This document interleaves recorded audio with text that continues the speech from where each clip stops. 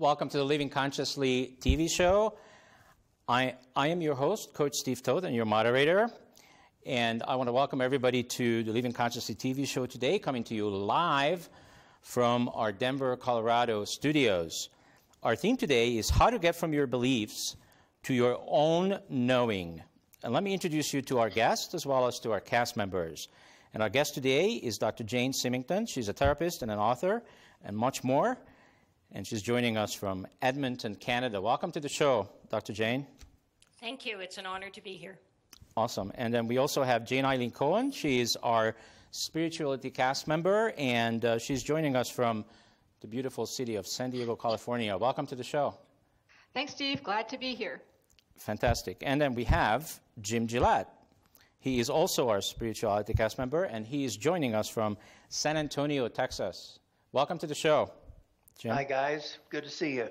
Awesome. And last but not least, we have Jamie Lerner. She is also a spirituality cast member and a self-growth cast member, and she's joining us from Chicago, Illinois. Welcome to the show. Thank you.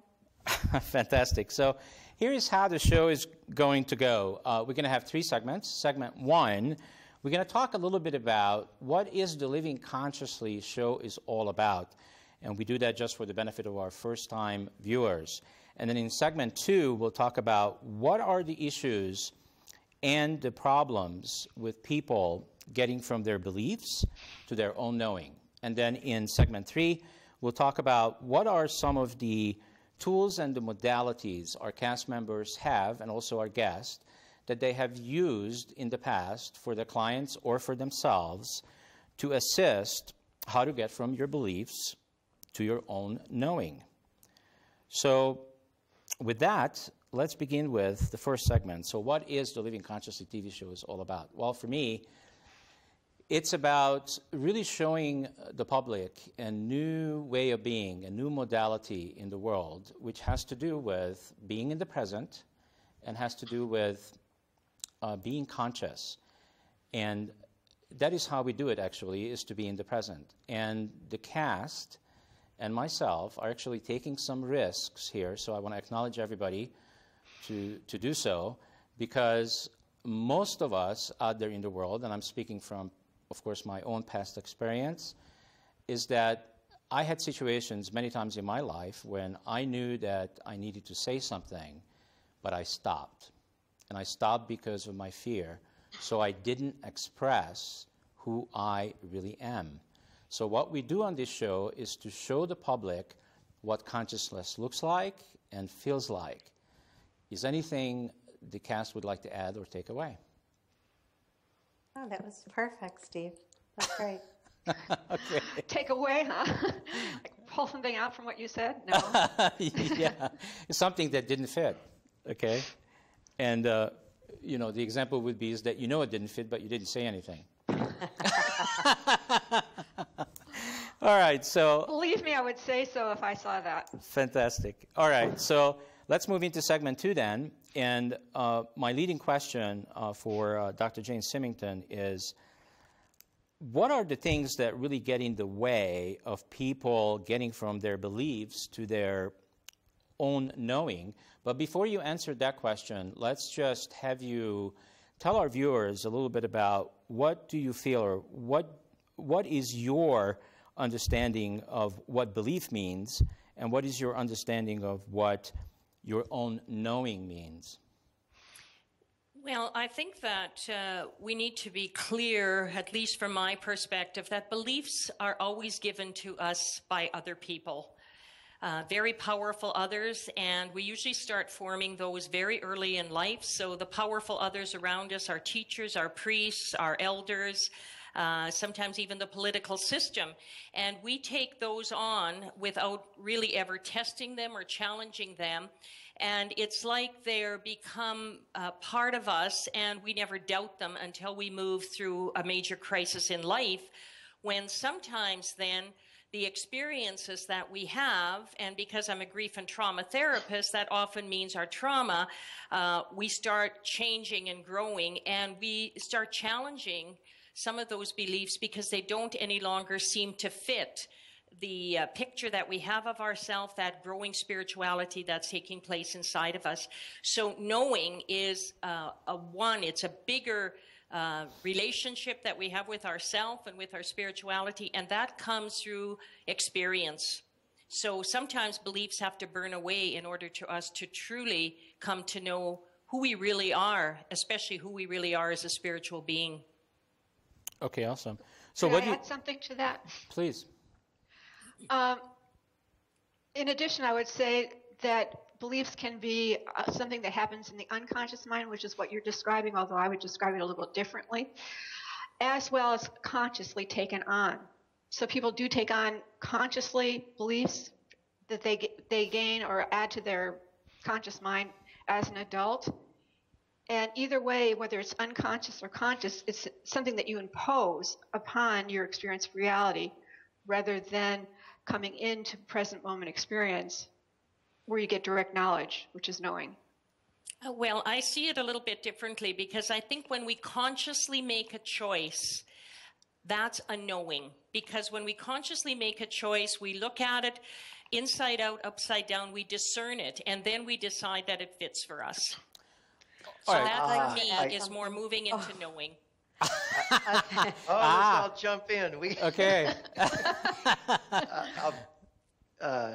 Jamie, go ahead. You were trying. Okay. I just wanted to say that I believe that we always have access to our knowing, and I also believe that we always know. And sometimes it is our beliefs that we have taken on that moves us further and further away from our actual knowing. Absolutely. I agree with that, and it's often the crisis that drives us inward to make us take a look at what is our truth, what is that deep knowing that we have always had that has maybe been covered up by the beliefs and foreshadowed or painted over by something that we have taken on and think is true, but we've never really challenged. But the deep knowing is always there, and in the spiritual crisis, we're searching for that truth, that deep knowing. Yeah. And for me, I sort of have almost a motto that all beliefs are stories. However they arise, we've sort of collected them together, forming one part of who we are. But our identity can be with the beliefs or with our core consciousness.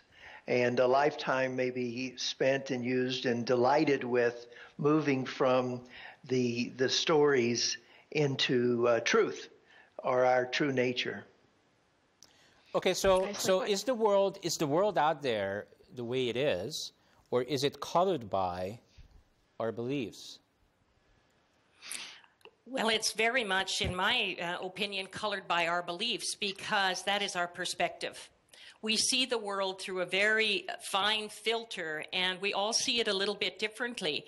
And so part of the reason that we see it differently is because of the beliefs that we have, and they can be cultural, they can come from our families, they can come from our own life experience.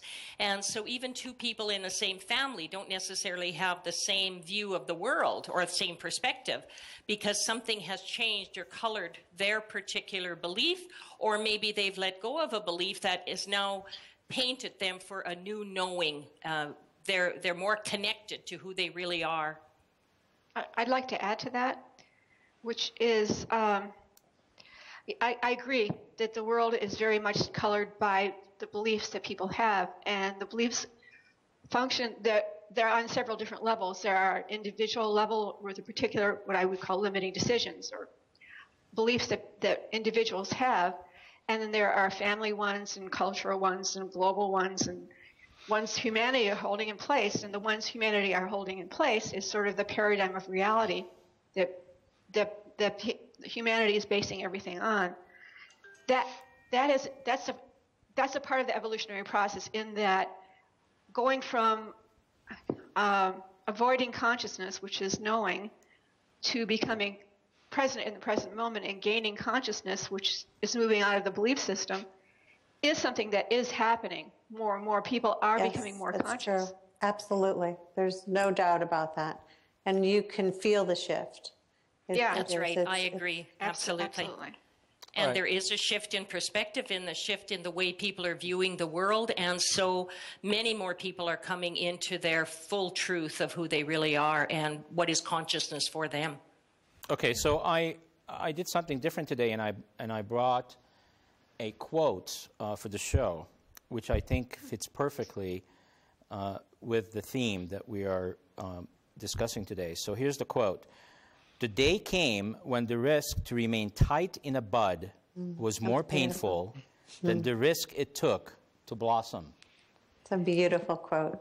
Yes, I'm familiar with that. Yes, I use I am that a too. lot, actually, in my work. So I would like all of us to focus on until half the hour on why is it that most people remain in this tight bud?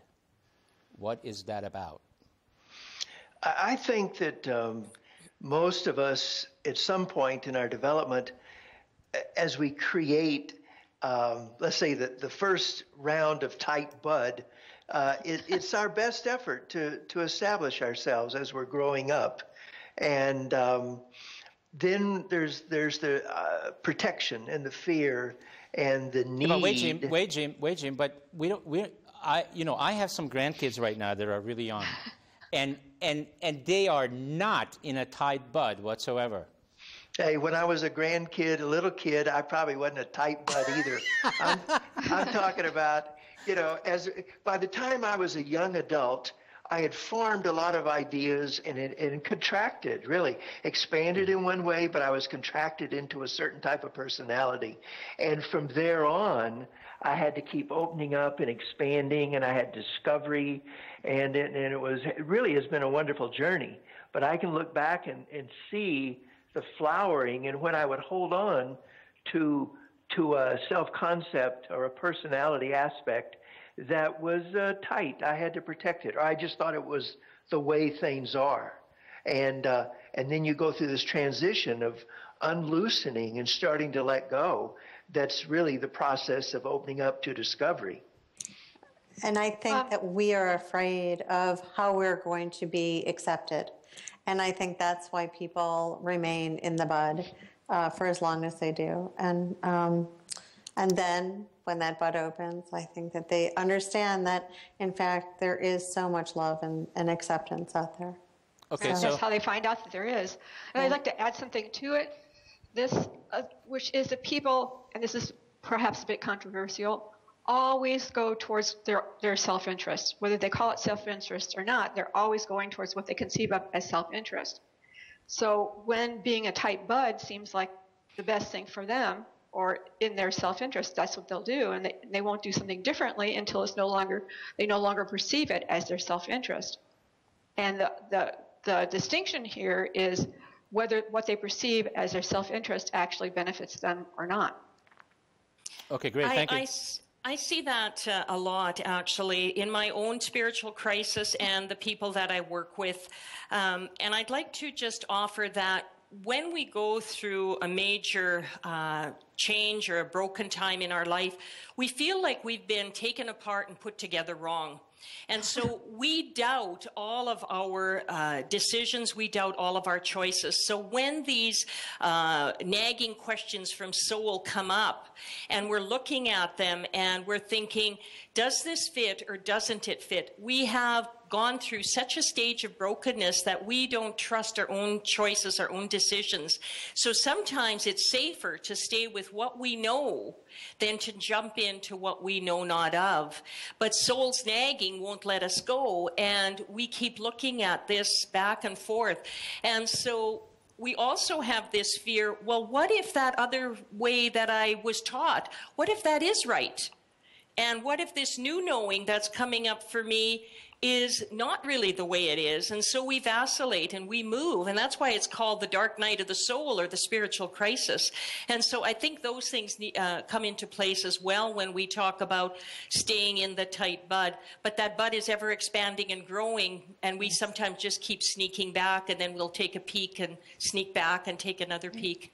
Okay, great. I love what you're saying about the soul. You guys nagging. I love that you guys image. gotta Yeah, let I me wanna have a come back moment. to that one You guys too, gotta let yeah. me have a moment here and invite our viewers Maybe.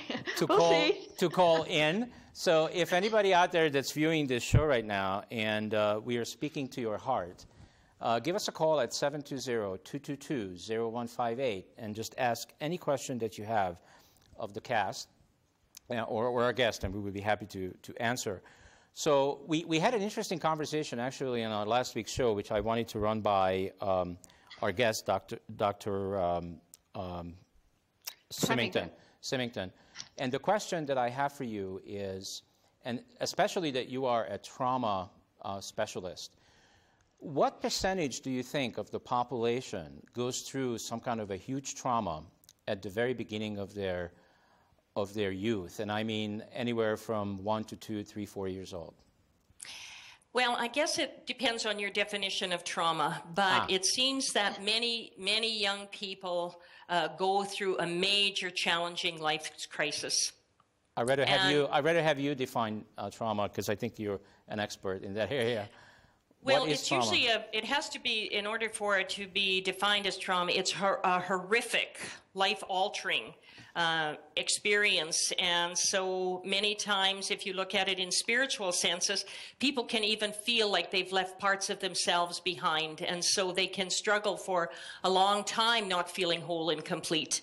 And so the thing that I do is work specifically with people who've moved through childhood trauma, and the numbers are great. Depending on the population that you're working with, I work a lot with Indigenous people. So in many cases, they have experienced a lot of trauma because of domestic violence or intergenerational effects of that trauma. Do you feel that it's just a part of being human?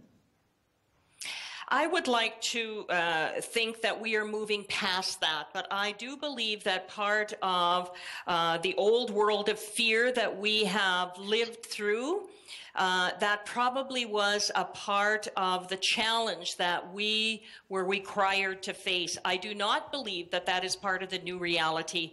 And so I believe, as we said at the beginning of this show, many people are moving beyond that and are coming to more clearly know themselves as truth.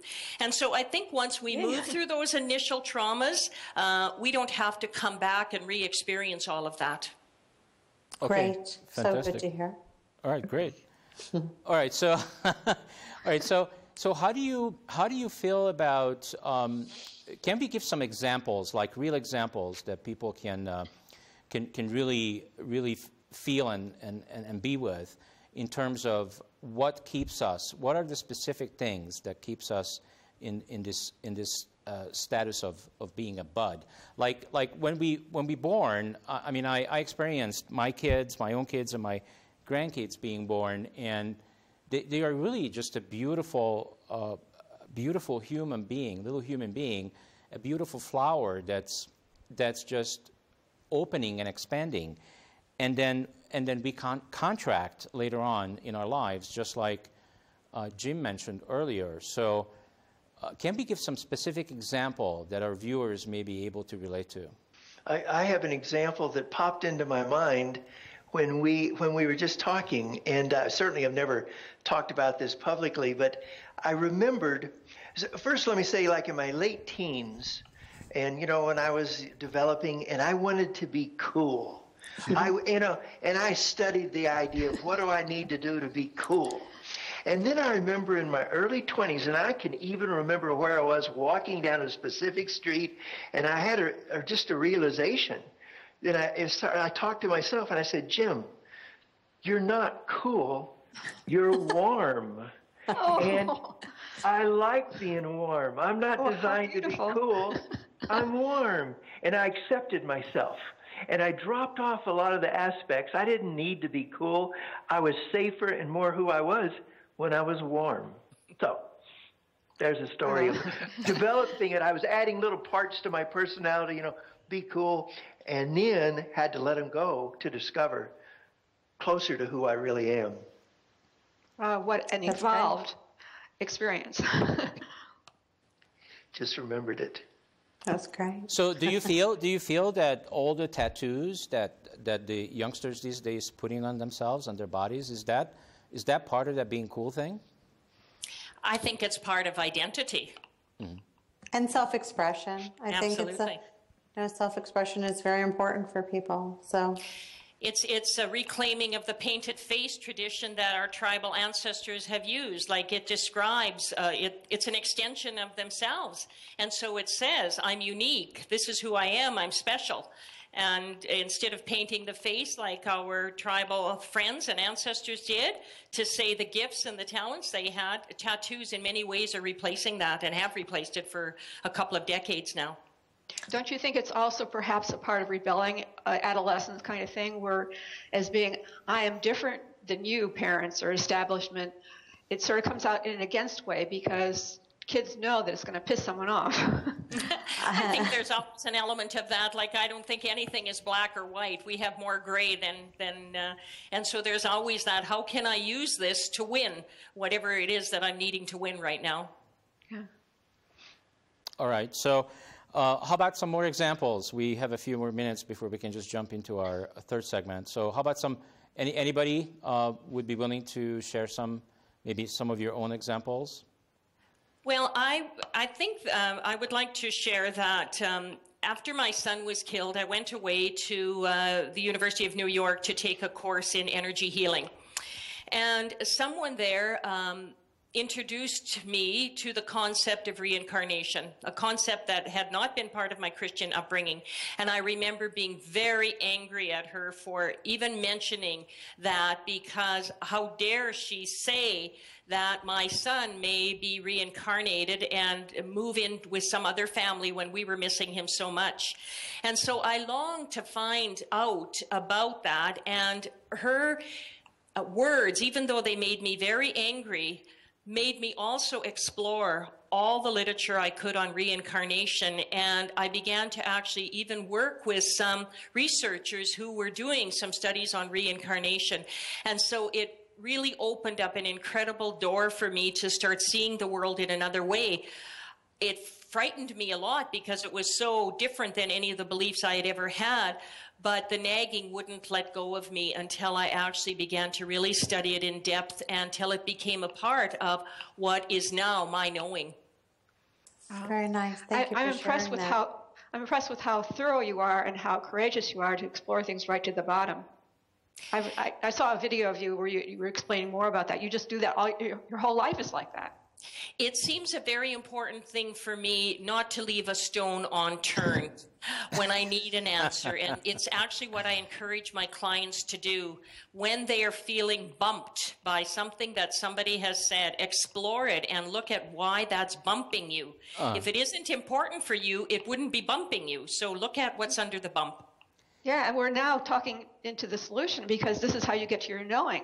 When you focus in on something and get clarity, when you're trying to find out truth, when you explore every stone, turn everything up, look under every stone, then you come into knowing.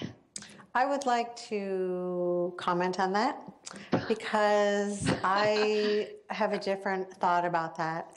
I think sometimes we focus so much on that we create a lot of resistance within ourselves, and then we're actually blocked and unable to get to the knowing. And What causes resistance? What do you mean by well, resistance? I think that some people hold their beliefs so tight, and the explaining of their beliefs to themselves and others creates the kind of resistance that really doesn't allow them to... Could I say something about that? Sure. I think it depends upon whether the exploring is meant to prove that the belief is true, or the exploring is meant to find out truth. So Yeah, there's a depends on difference. which I think there is a big difference. But I think in the exploration, there tends to be resistance. And so I have found that something different in terms of feeling that every stone needs to be unturned. I think that there is another way to get to that knowing. So I think that depends on what kind of person you're dealing with. If that person really needs answers, so if they spend a lot of time in their left brain, if they're an academic, they really need to turn a lot of stones and look underneath them. If they tend to spend a lot of time in their right hemisphere, they can move more quickly into the experiences. But sometimes people need a lot of information before they're going to move in another direction. And so they take some information and then they step forward. I think that sometimes the information and the exploration of that information doesn't allow us to move forward, because what we focus on is what we continue to attract into our experience. And it's very difficult until you're able to focus on what that moving forward is. It's very difficult to focus on what was and also move forward. That has just been my experience. So thank you. Mm-hmm. I like to tell people when something comes up that may not fit with their belief system, but yet the nagging is there, it won't go away. I tell them, talk to people about that who believe as you now believe, but also talk to people about that who believe very differently than you believe, or maybe believe in that other concept, so that you can discern, so that you can find some balance. That's nice. Does anybody have an example of that on the cast right now? Of what? Well, for example, exploring, for me, exploring is extremely exciting to really sort of zero in on what is truth. It's just blissful to me. I love doing it. I don't get resistance. You get resistance when you're when you're exploring in a way to try to prove something is true that's not true, to hold in place a belief system, which is what Jamie's talking about, I believe, which is what most people would probably do. But I don't call that exploring. Yeah, I don't call it exploring either. It's keeping your eyes closed and trying to hold in place a belief. It's not exploring at all. Would you say that it's accurate that if we don't know who we really are, it's really pretty tough to move into this thing that you call your own knowing? Because I think that a lot of people would be fearful to let their beliefs go because they wouldn't know who they are. It would frighten them. But we all know who we are. We all intuitively know who we are. Yes, we do. That's the fact. Yes, we do. But for a period of time, we may forget.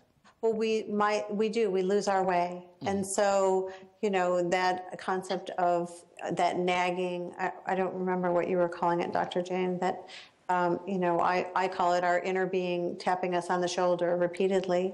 I think that is our reminder that, in fact, yes, we do know. And who would know better for us than us? No one. So, well, I actually really value your question because I see that frequently at the beginning of when people are trying to heal from grief or trauma. I know that experience is probably going to shift them and shape them spiritually. But at the beginning, I would never say that, because most people right now at the beginning of their experience think they are just fine the way they are. And if I should say this will change you, you will grow, because I know from working with thousands of people that those kinds of experiences, crisis drives us inward, there to explore and remember. But it takes a lot of courage to take those first steps, because at the beginning, people live in oblivion, really, but they're very happy in that because they don't even know it's oblivion. And it's true, and it's not our place to in any way ask them to shift out of that. And I remember actually years after my healing journey began, after the death of my son, I remember one day feeling, I've woken up. And it was such a deep awareness for me that something now was very different, and that I was who I was. Really, yeah. And there's no way to go back, right? No, because that's knowing, and it's a and one-way. Now it's a one-way street. Yeah, that's true. Yeah. It's that expanded consciousness that we finally have re-stepped into. Yeah, absolutely. It's a beautiful thing. Absolutely fantastic. So what are more of the tools and some of the modalities that we can share with our viewers how to get to that place of your own knowing? Well, one of the things I would like to bring up is getting back to that really nice phrase that I think we all liked, the nagging of the soul. I think we should have a daily practice, and I really believe in meditation, but something that we do regularly that isn't even aimed at working on ourselves, but rather more being still, letting go, and always sort of watering the roots so that the soul can be heard when it nags. It's not a thinking process, it's an allowing process. So any kind of daily practice that a person develops, and can be a collection of different things, sometimes sitting in meditation, sometimes how you process discomfort throughout the day, but something that always works in the background to allow more of the true voice to be heard. It's nice. I Awesome. agree. The soul loves tranquility. Yeah. And we have to find that space to make it quiet. Well, and to there's a be lot quiet. of people that don't want to hear their own knowing, so they spend a lot of time in distraction. And I really ask my clients to at least identify that they've made that choice to move into that place of distraction. So at least they can acknowledge that when they're ready to hear and be tuned into their knowing, that will be available to them. So Yeah, I completely agree with what you're saying, Jamie. I think that the route to getting to the knowing is to acknowledge where you are, wherever that is. Yes. And then as you acknowledge where you are, then you realize that you want to go deeper. And then when you acknowledge where that deeper is, then you end up going deeper. It's like following the breadcrumbs, so wherever you can get a hold of where you are in this moment and own it and recognize it, that is coming closer and closer to the present moment, which is where you find knowing. yes, I think that's true. Yeah, would you also say that our intuition is one of those tools that would connect us to that knowing? Yes. Absolutely. Yes, and you've never heard anyone said, I shouldn't have listened to myself. You always hear people say, I should have listened to myself. So it's interesting. We are never wrong when we listen to ourselves. Yeah. So One way that I help people pay attention to their intuition is to pay attention to any tingling or response that their body has, because I remember going through that and my left leg would just start to tingle, and I became aware to pay attention because there was a deep truth going on here. And so I teach people to pay attention to bodily responses because often there's a very deep truth there, and it's awakening something in them which is very intuitive. At a deep level, at a very deep subconscious level, they're being reminded, pay attention. Yeah, I really like any encouragement to listen, whether it's a sensing within the body or, the subtle little intuitive inkling that comes through. Just pay a little bit more attention to the subtle messages and then use that to start getting closer to what it's trying to say. And the repeated messages along with the subtle. Yes, the repeated ones, sometimes for years synchronicities. and years, yes. Yeah. We've all been there. Yep, yeah.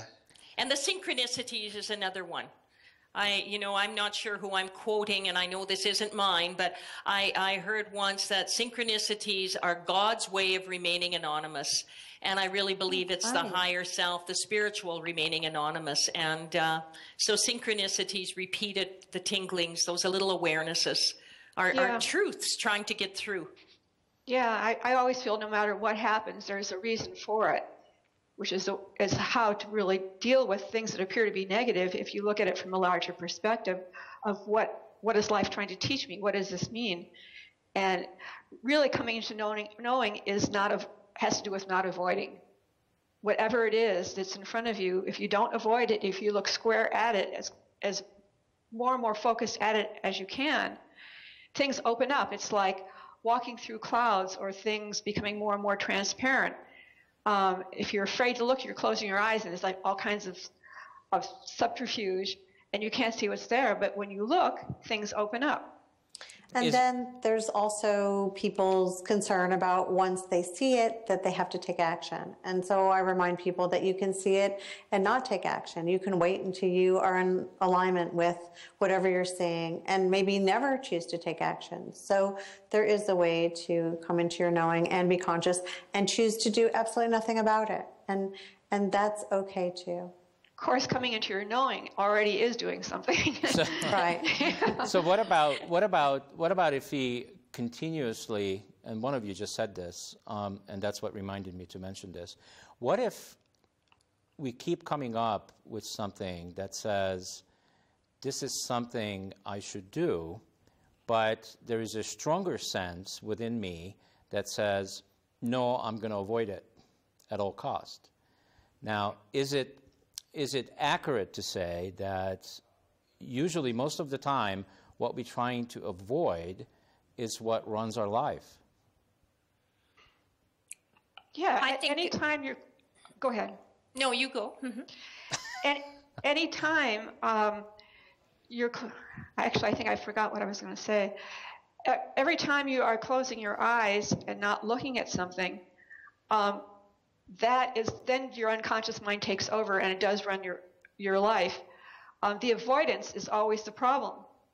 If you're not avoiding something, that's where your power is. Then you become empowered to make a choice. You don't have a choice when you're avoiding something because an unconscious process takes over. When you're not avoiding, then you get into the driver's seat. But I you like can to consciously say, I am avoiding this. And I think that's okay as well, because I think to know that you're avoiding something or to procrastinate or any of those things, it's the ability to consciously acknowledge that you're in where you are in that moment. But that's not avoiding. So exactly what you're saying, when you consciously acknowledge you're avoiding something, you are in your power. You are taking an action. You're right. That's correct. Well, let me take that a sit step in your farther. Go ahead, please, go ahead. To say that I am avoiding is a decision, and there is power and action in that. But I think if we're going to come to our own knowing, then we need to ask, what is the avoidance about? And why am I avoiding? And then we need to look underneath that, because really I like to base my life on the fact that I really believe there are only two emotions, love and fear. And if it's avoidance, what am I fearing?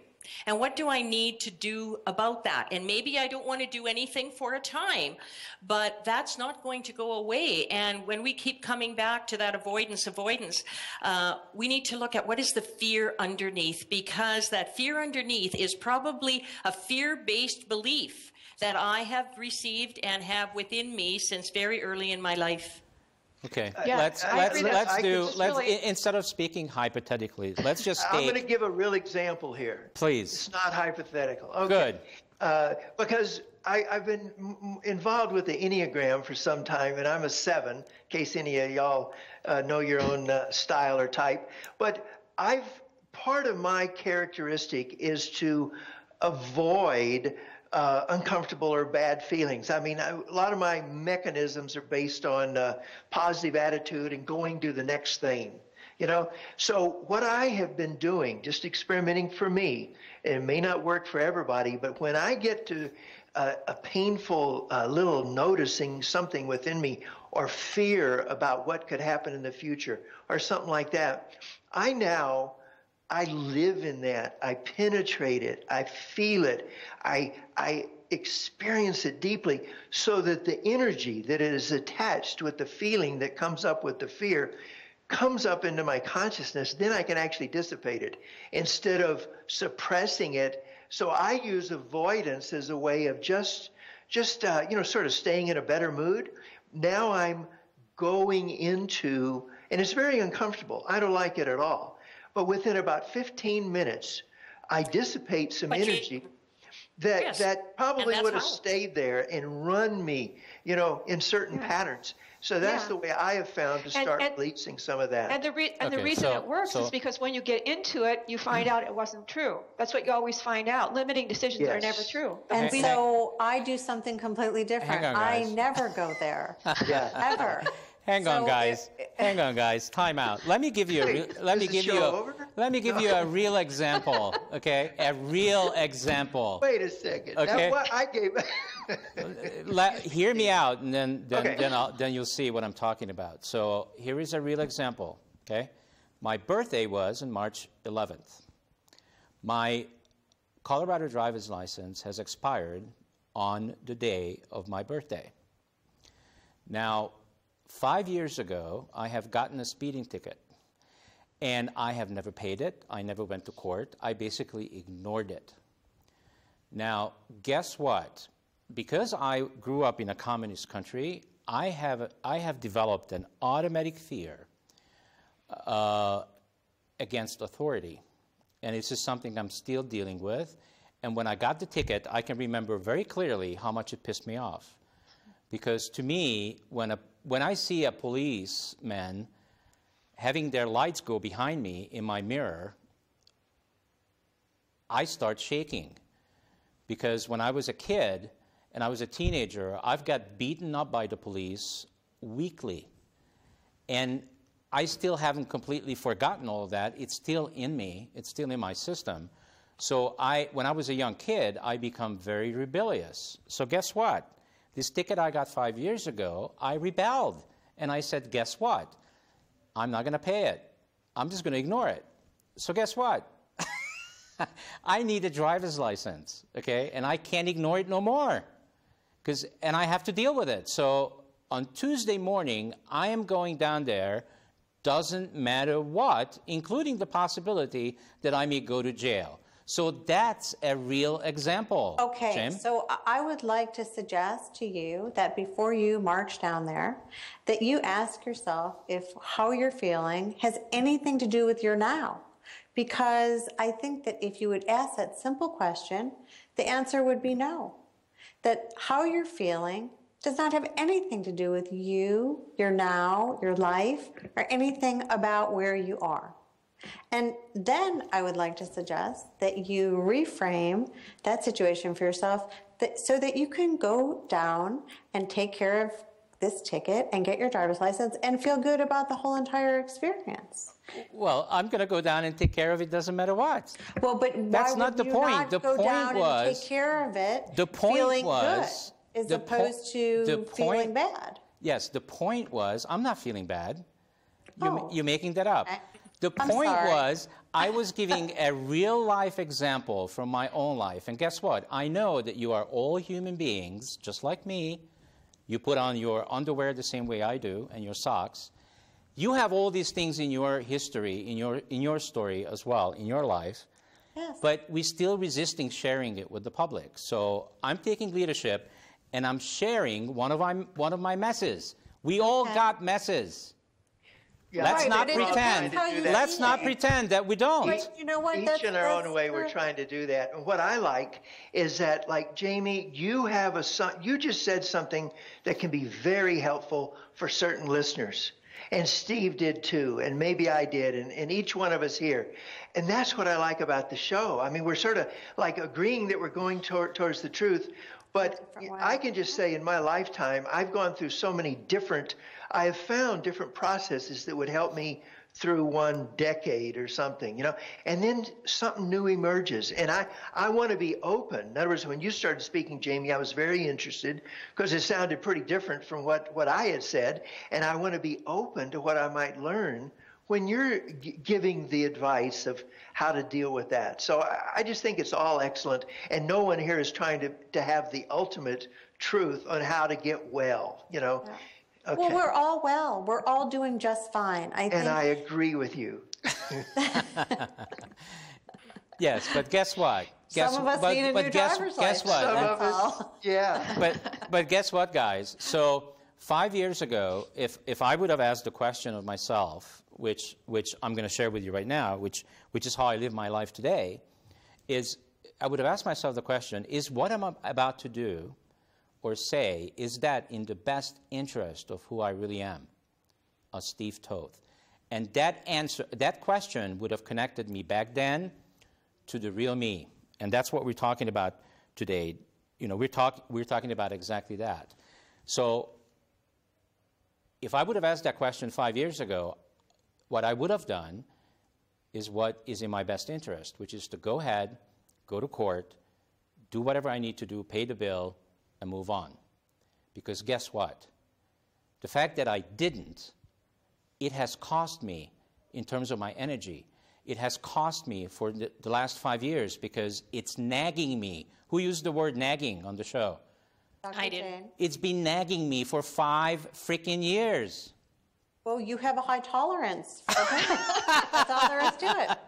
And that's okay. But you have also identified a very important tool that the listeners can use, and we also all can use, which is to ask a simple question. You know, does this serve me in the best interest? Yeah, and I don't need to create these. These are little mini dramas that we create in our lives to keep our, I think, alter ego, or whatever you want to call it, busy, or give the driver's seat back to our non-conscious, unconscious mind. Because well, I think it's more than that. You just received a huge soul lesson through going through that experience. It's not just a made-up thing for no reason. It's not just a drama just to occupy yourself. This is a very important pattern for you that you've just now made some huge progress through. That's how I see it. Yes, and that's how I see it too. And if I wouldn't be doing the work that I'm doing with this show and with all of you, you know, I could probably keep that little story going for longer, which would not serve me. And that's okay. Because, you know... Okay, so here's the message I have. So I'm not the only human being in the United States that have done what I just shared. No. Guess how many thousands of people out there that have got a ticket and didn't pay it? There's got to be hundreds of thousands. Yes. And? Okay? So I would like to suggest that if you are listening, if you are one of those people and you listen to the show, you go, oh, wow, that's really cool. So if I ask myself the question, is continuing that behavior, is that in my best interest? I don't think so. Do you think it is? It depends. Number one, I don't see that as bad behavior, but I think that we need to be a little bit cautious to the listeners in the fact that sometimes choices that we make to do nothing are actually in our best interest.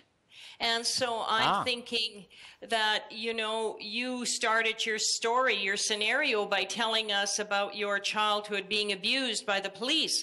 Well, there are many people in this country and on this continent who have could tell similar stories, whereas if they took the action that you have avoided, and they take the action because they think it's in their higher interest or they don't want to live in fear, they can indeed become incarcerated, maybe in a prison that will keep them there for the rest of their life. So I think we have to be careful, because there is discernment here as well that needs to be brought into the picture. It's not just that avoiding something or not avoiding something is the equal spirituality. So what is in my highest and my best interests is a question that sometimes we need to ponder for a long period of time.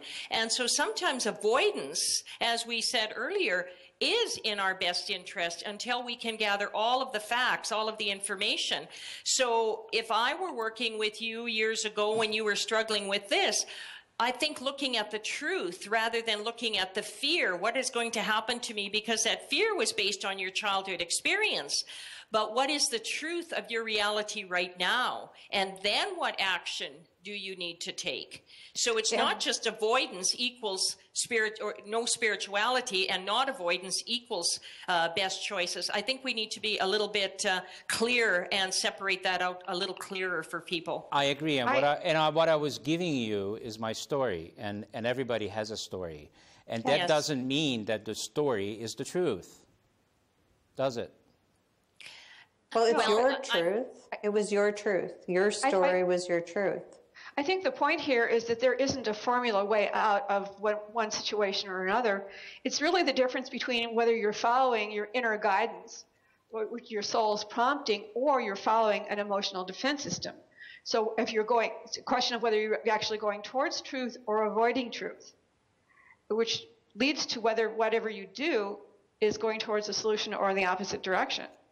Okay, so for me, so I can see for me that this took me 5 years to resolve. It was probably perfect, just the way it happened. Yeah, and yes, now, it was perfect.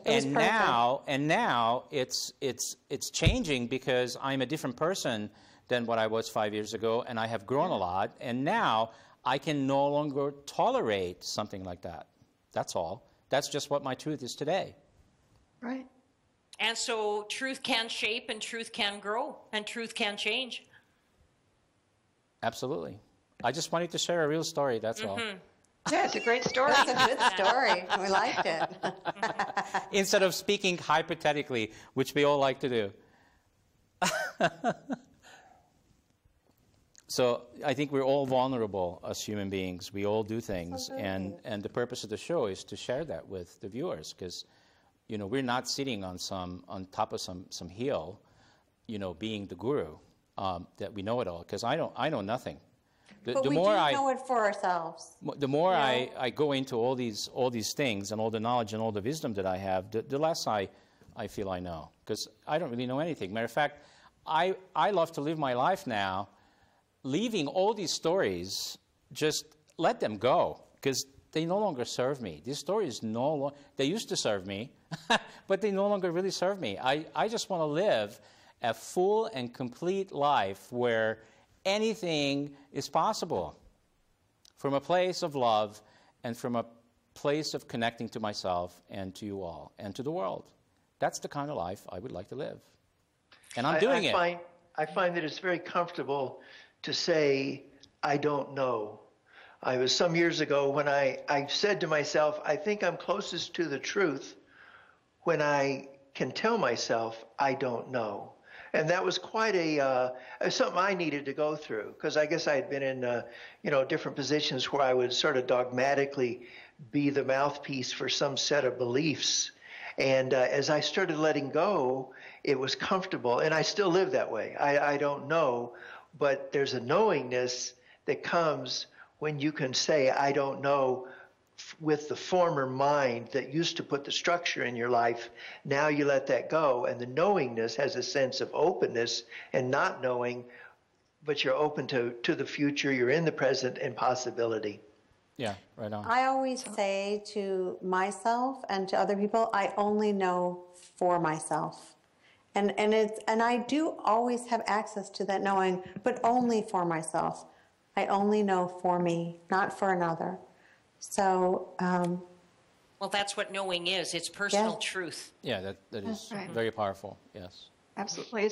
I call it standing the question, which is saying I don't know what this means, and therefore I don't know how to interpret it. But it's creating an opening or a gap where truth can come in, as opposed to filling it in with beliefs, which is what we were talking about before. Fill it in with beliefs. There's no space for truth to come in. But isn't that one of the interesting controversial things with religion? They for some reason seem to be the authority, knowing what's good for you. Silence. There is silence. I dropped the bomb. Well, that's like a topic for a whole other show, I believe. Indeed. Yes. Okay. I think it's a bomb. It's just then we get into the difference between spirituality and religion, between dogma and coming into your own direct experience of the divine. So yeah, it's a whole big topic. Well, it just, yeah. Well, that came from somebody was just sharing with me this morning that called me from Mexico that the Pope happens to be in Mexico. Oh, okay. Yeah.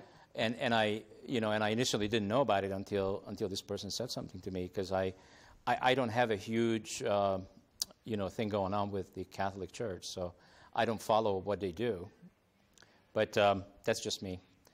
All right, so Is there anything one else? of the major things about religion, if I can just throw a thought in here, is that they need followers, and in order to need followers, you need a belief system that keeps people following that belief system.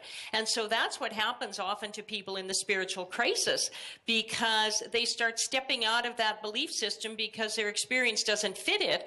But as Jamie said, then they maybe are shunned by their peers or their friends, and so that's one of the fears that keeps us tightly back into that system. Yes. On the other hand, there's a benefit from having belief systems when you're completely at sea and you don't know how to structure your thinking at all. And to me, this is part of the evolutionary process. People needed to be told at first what truth is because they had no way to access it. And that's sort of like being a child and growing to an adult, where then you can directly experience it. And then you can't stand being told what's true when you know perfectly well, because you can access it yourself. You don't want someone to try to tell you what your experience is. Great. I agree with you. I think it's an evolutionary process, religion to spirituality. Believe it or not, we are out of time. And really, that's all the time we have for today. And it did seem like, 2 minutes. And so I'd like to extend many thanks to our guest and also all of our cast members and the crew behind the glass, including that wonderful 11-year-old out there. And remember to vote on all of our shows on channel 56, 57, and 219. The more you vote, the more our shows are played on Comcast. And also interact with us and engage with us at www.livingconsciously.tv. I love you all, and I had a great time with you. And until next time, always the same day, same time, Saturdays afternoon at 3 o'clock. Thank you so much. See you guys next week.